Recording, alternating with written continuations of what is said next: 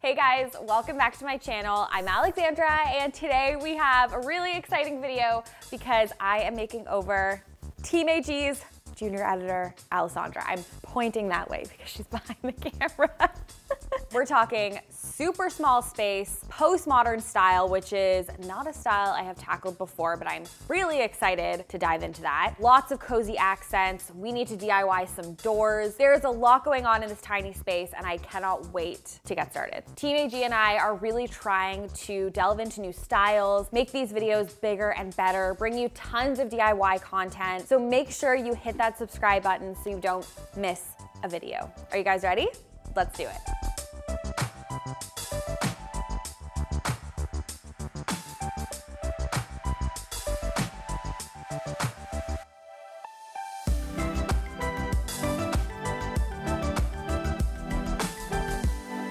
This space is a little different than the spaces I'm used to working with in my Studio Fix series, which are usually spaces that we tackle that are of this size.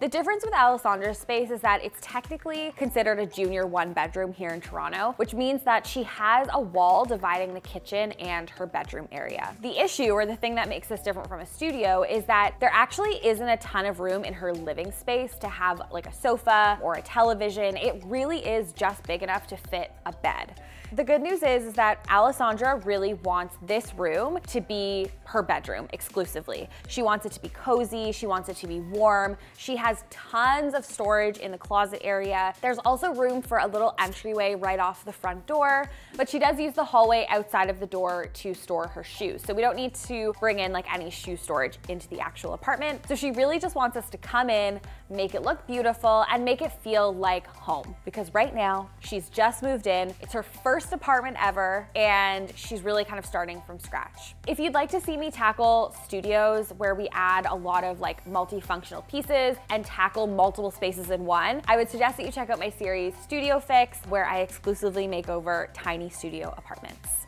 Okay, I'm gonna jump on a call with Alexandra. She's working from home for the morning so she can take me around her space. I'm gonna chat with her about what she envisions for this space. Hi. Hi. I'm so excited to talk through your bedroom. Thrilled that we're able to do this for you and make it over. I also loved your inspo. It's very you. I was telling Alana, like, it took me forever to figure out what my actual interior design style is. I had no idea how to describe it, but she pointed me in the direction of postmodern. So that's totally what it is, apparently. With like Scandinavian accents layered in, very clean lines, like very you.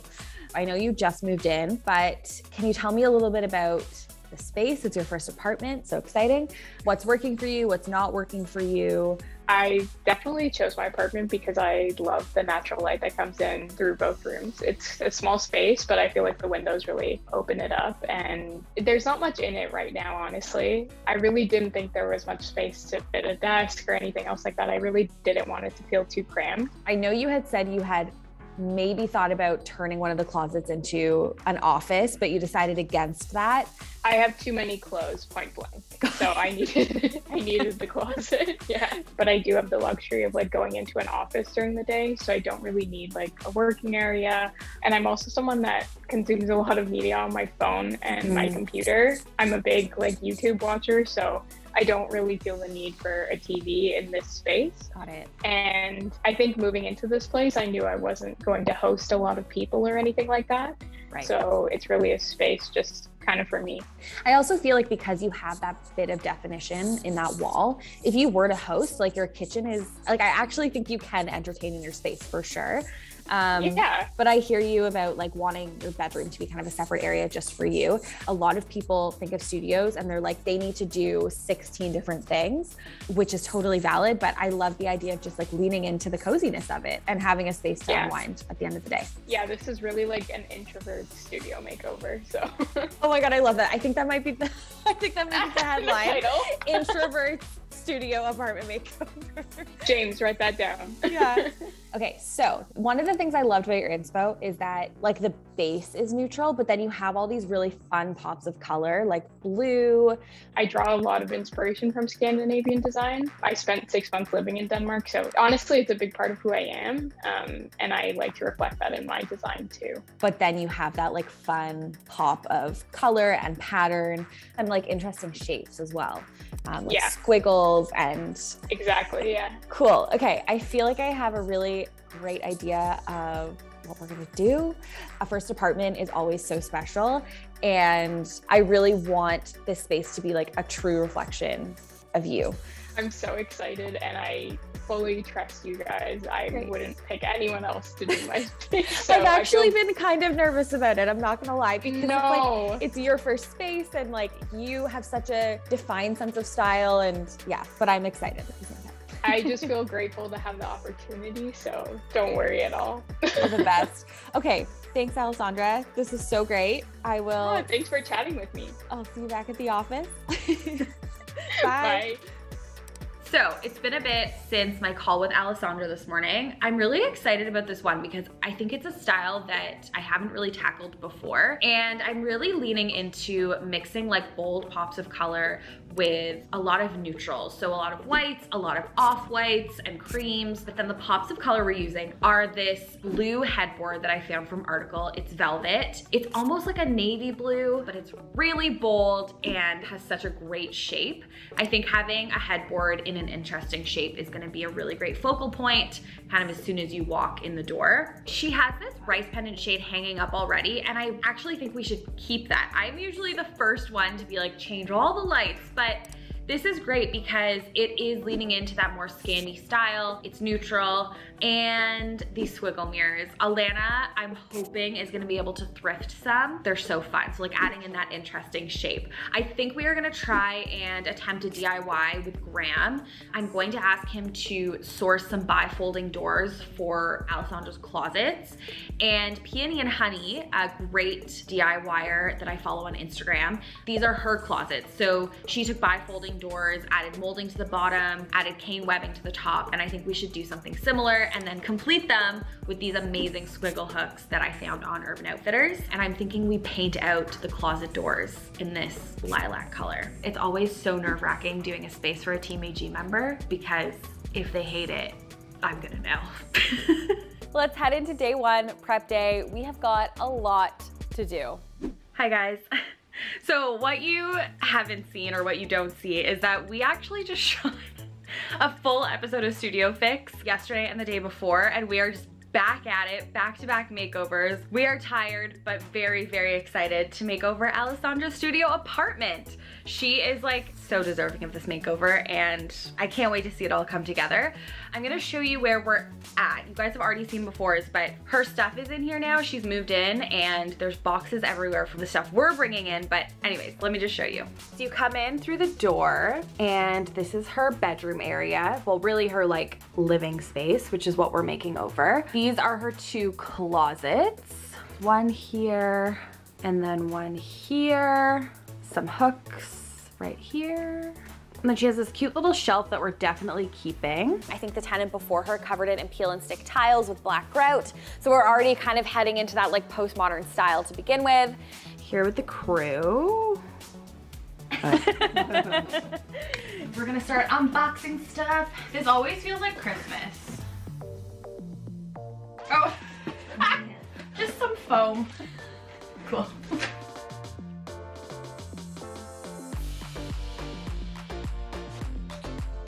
Fun! These are so Alexandra. Look at these balls!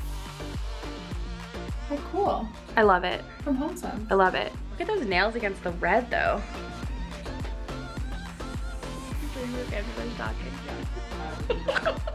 This is where we are at. Graham has patched all the holes. There was a ton of holes in these walls. I took the curtain tension rods off and the curtains. And we are gonna start by installing the headboard, building the bed, which is those two boxes. Let's do this!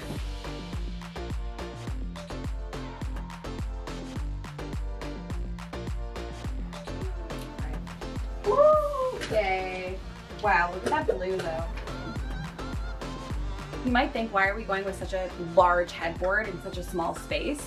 But we're just like decorating the wall. We're using the wall space to our advantage, and this is really like the hero piece of the entire space. You'll often see me bringing article pieces into people's homes, and that's because I really want to give people pieces that can evolve with them, move with them place to place, and yeah, article quality is just like unmatched.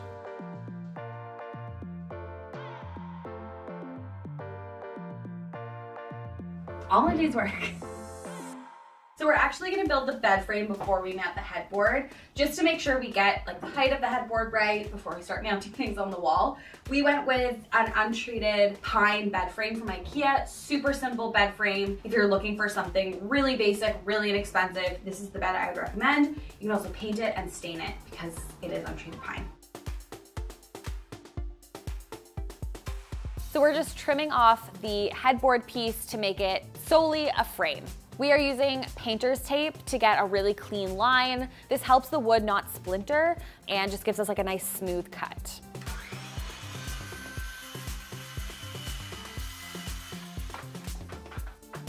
Smell that fresh pine? Smell it. It does smell great. Whew. I'm cutting the next leg, so I need to wear protective glasses. I don't have any. These are the next best thing. Very cool. Thank you so much.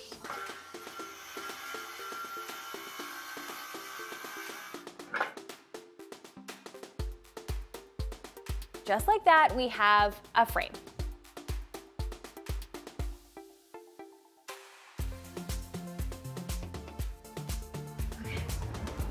This is great. Done for the day? Yeah, it's over. Now we are mounting this gorgeous article headboard. We are hanging it just above the trim so the side tables are at a really good height. This is DIY Danny's pencil. Stole it from her? Yes, We are using a level to make sure everything is nice and straight, specifically these side tables so that Alexandra's mugs aren't like falling off. This is an old Toronto home with tons of character, which basically means that the house is actually on a slant, but we're gonna call it Charming Quirk. We don't wanna fight it, we're just letting it be. If Graham had a merch store, I think that people would buy stuff from him. Let me know in the comments down below if Graham should have a merch store. We could sell it through alexandragater.com.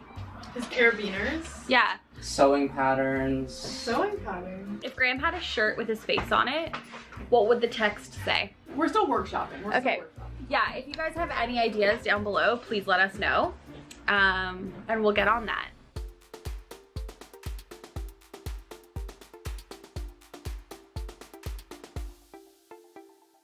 This looks luxe, It does look like. as Amanda would say. Now it's time to move on to those closet doors. So what we did for this DIY is thrifted 2 sets of doors, and then Graham cut out the top where the little slats were. We want to get rid of those. We don't love those.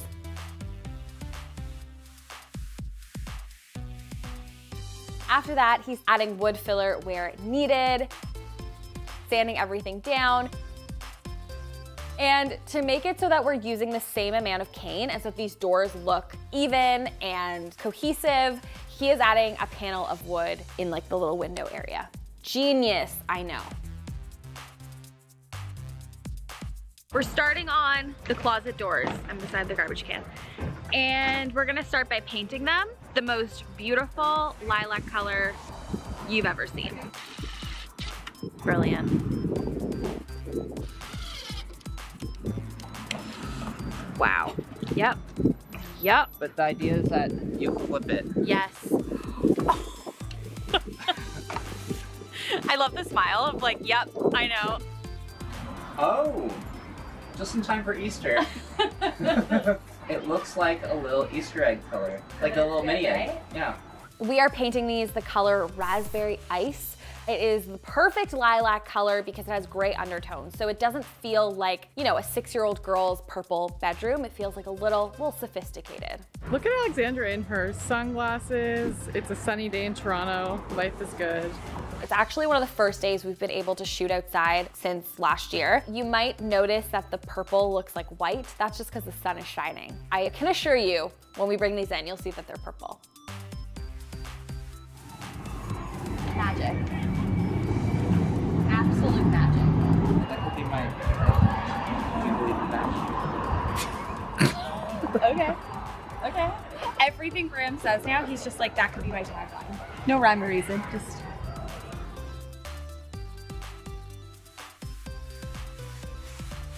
So we did 2 coats of paint on each side of the door.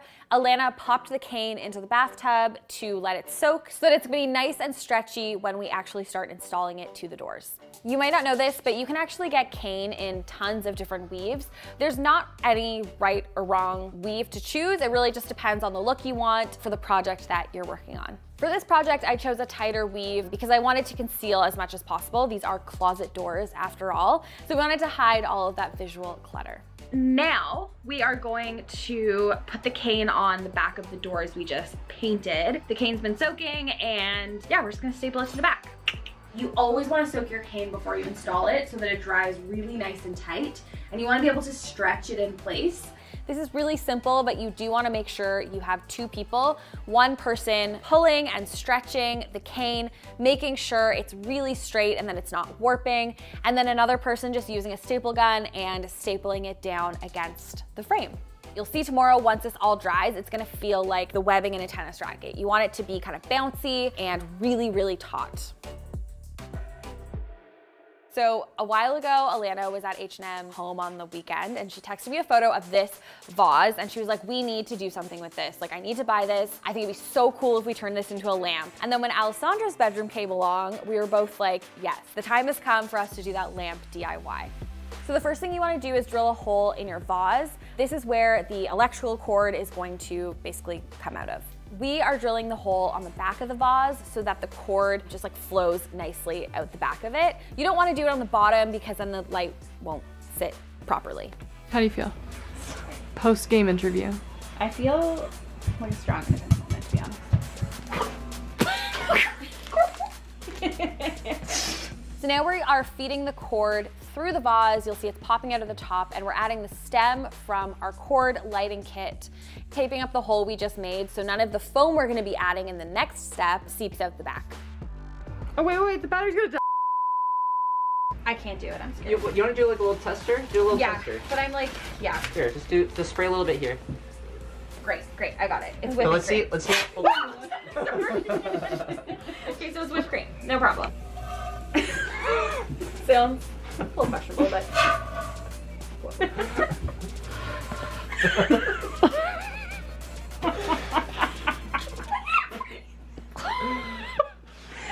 This is supposed to be like a beautiful B-roll moment. Just take 5, it's okay.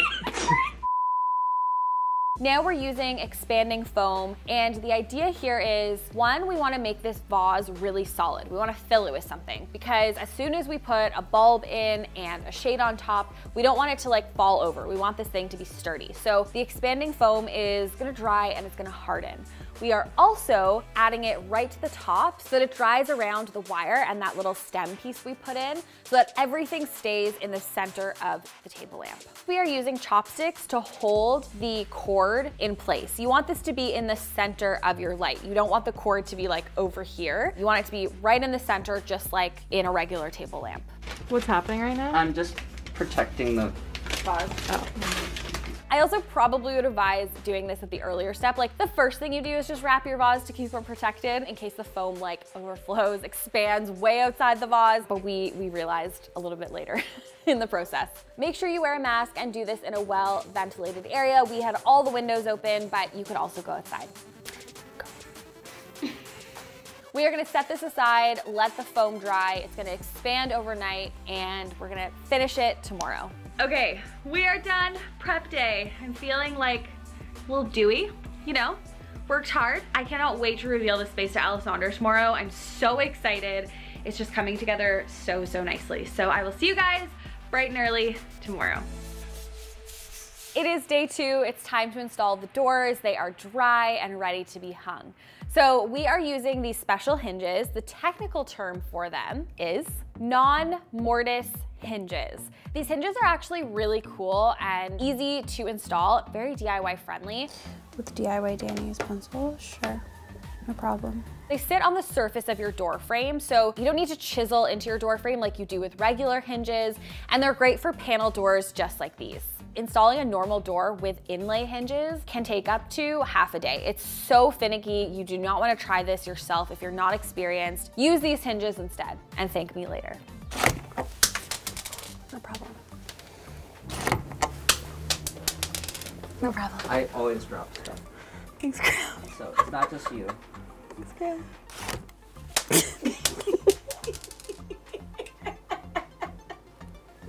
Oh my God.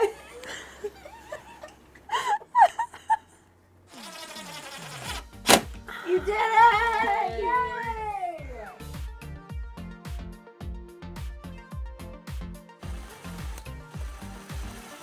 I'm like a bad DIY queen.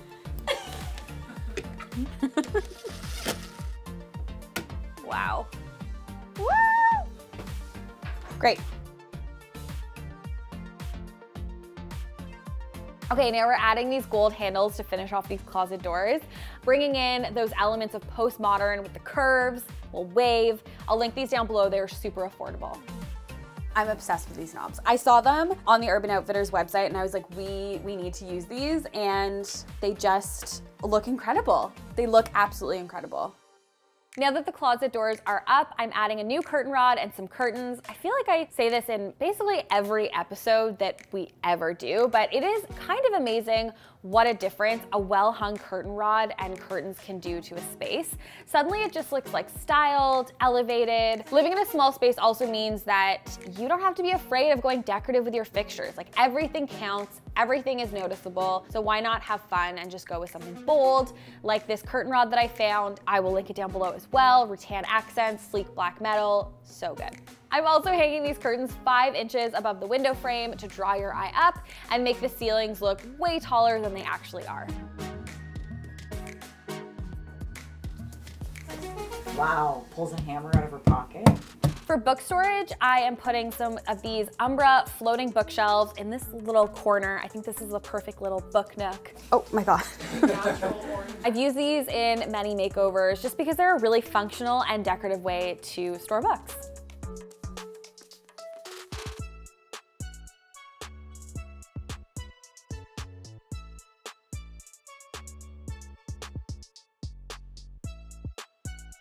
Underneath, I'm adding in this cute little side table from HomeSense. Alexandra can move this around her apartment, but I thought for decorative purposes, it would look really cute under the books. Okay, so this looks like a science project gone wrong, but I promise you, it's gonna be a beautiful light. Filling it with foam made the vase really sturdy, so it's not gonna like move around, fall down, like it's solid. And now we can move on to wiring the light. You want to follow the instructions on your lighting kit. I will link down below the one we used, but it's pretty simple. We just wired a light. Oh, look at that. No, it's working. No, it's working. We'll do a little testaroons. Oh. You were shocked. You doubted me. No, I didn't. You did. You were shocked. I'm just excited that it's working. Wow, we like literally built a light. What the heck? It's a little hat. Sorry, it's like actually a top hat. Like a Monopoly top hat. What? What? This is a vase? This was a vase? I love this. I feel like it goes with so many of the inspo photos Alexandra pinned, and I just love the oversizedness of it. Oh, and it was also thrifted. Go to your thrift store to find shades. There's like so many to choose from. Update for you. We just wanted to make sure this light was super secure. So Graham used a hole saw to drill a perfect hole in a piece of wood, and he secured that to the top of the vase. And now it's like really sturdy. I think that the foam could definitely work. We just found that we didn't put enough foam, and so it wasn't like as sturdy as we wanted it to be. So I think this wood like actually looks really cool, but it also keeps everything just like nice and tight and secure. I just want to make sure that the closet opens. Yeah, it does. Great. Next, I'm making the bed with this flax home bedding. I opened up this box and it smelled like sweet, sweet lavender. These sheets are buttery soft, and I feel like this off-white oatmeal color just really warms up this space. These sheets are made by a woman-owned company. They're all so awesome. It's also a Canadian-owned business as well. To make this look like a hotel bed, we are adding 3 layers of pillows, putting her bed pillows against the back of the headboard, and then these larger size pillows that Alexandra already had. They're a square shape, and then tinier checkerboard decorative pillows as well. They really just make this bed feel complete. I actually had a really hard time figuring out what rug I wanted to put in this space. I feel like a rug is usually make or break in a design. You either start with it or finish with it. This is why mood boarding is so important. You want to really get a feel of how a statement piece like this is going to anchor the whole space. I went for this neutral colored rug, kind of similar to the duvet, but with this eclectic pattern on top, really trying to merge the Scandi and the postmodern together in a rug. We also thrifted these IKEA wavy mirrors. We're bringing them back from the 90s. I don't think IKEA still sells these mirrors. Looks like art, but they're also functional and are gonna bring in a lot of light into this small space. Now we are moving on to the finishing touches. I can't believe this makeover is almost done. Searching for art can be really overwhelming, especially when you're trying to achieve a specific style. So what I would recommend is going on the website you're searching for art on and sort by color and style. So in this picture, you'll notice that the blue picks up on the blue headboard and it just like really kind of ties everything together. This is actually a downloadable piece of art that we purchased online, downloaded it, we sent it to Poster Jack. If you guys are in Canada or the States, Poster Jack is an awesome place to frame and blow up art and make it look really professional. So we paid not a ton to have this printed, and then Poster Jack framed it, blew it up. It looks amazing. We are adding extra storage under the bed. You can never get enough storage in a small bedroom, and these are just utilizing all that dead space under your bed. We are hanging a mirror to create a little mini entryway to give it kind of that entryway feel and really kind of visually divide the entryway from the bedroom. We are hanging hooks. I'm using some gold nail polish to conceal the screws.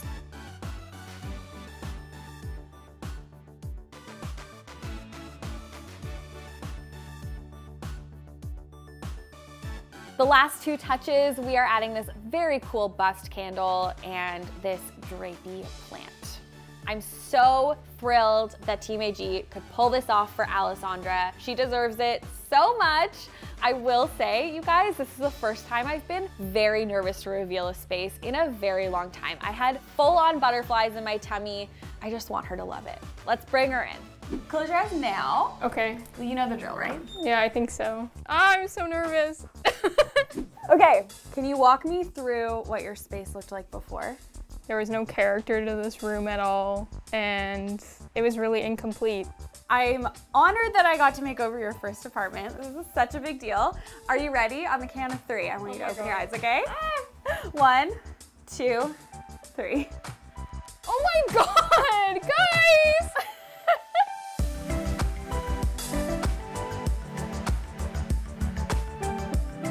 Oh my God, this is so beautiful.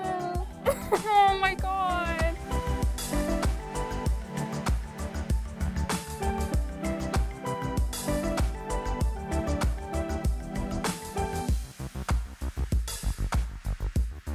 Wow, this is so gorgeous.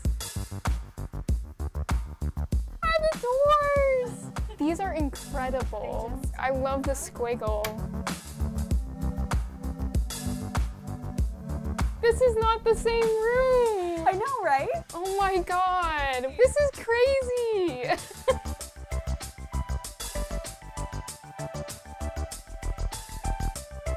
And the headboard is like my favorite color of all time. Okay, we love to hear that.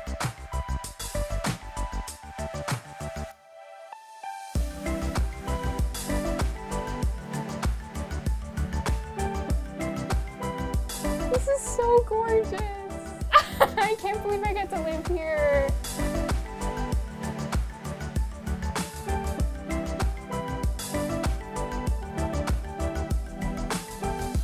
Oh my God, it's perfect. Like, oh, thank you so much. I'm so glad you like it.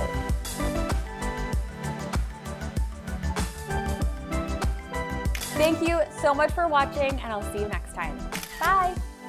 Oh, you got that all over my fingers. Okay, go. All over my fingers, Graham. Are you serious? Extreme danger.